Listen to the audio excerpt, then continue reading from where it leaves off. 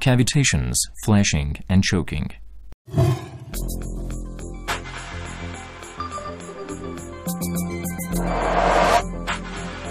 Suppose that at first the valve is in open position. In this position, the curve of the valve is approximately a direct line.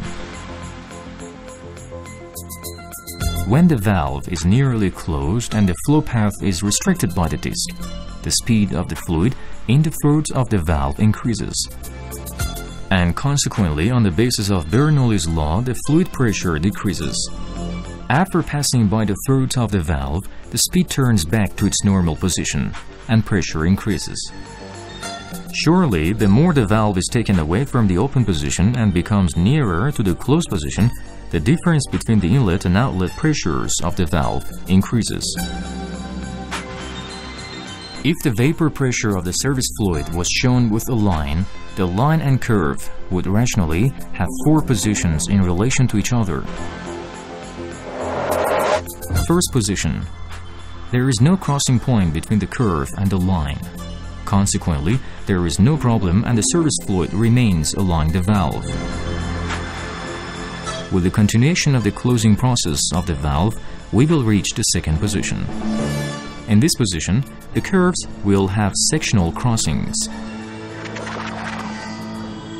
As soon as reduction of pressure reaches vapor pressure, the vapor bubble is formed in passing fluid rapidly.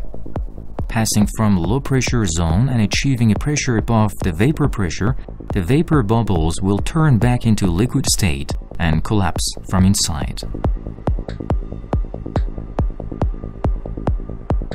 Both of these are occurred by sudden changes in volume and production of pressure waves, which causes corrosion and erosion of surfaces. The cavitation phenomenon is distinguishable by the proper voices of production and collapse of vapor bubbles. With the continuation of closing process, the voices become clearer and effects will be more severe. With the more continuation of closing process and increase of the total pressure drop of the valve, a condition is provided in which the pressure of the outlet fluid of the valve will reach the vapor pressure. In this condition, in the cross point of the initial contact of the two curves, bubble production will begin. However, in contrast to cavitation phenomenon, after passing through the low pressure zone, the vaporized part will not turn back into liquid state completely. Indeed, after passing by the throat of the valve, the pressure will not rise up enough for condensation of all of the bubbles, so the condensation of the fluid will not complete. As a result, in the outlet of the valve, a two-phase flow of liquid and gas will establish.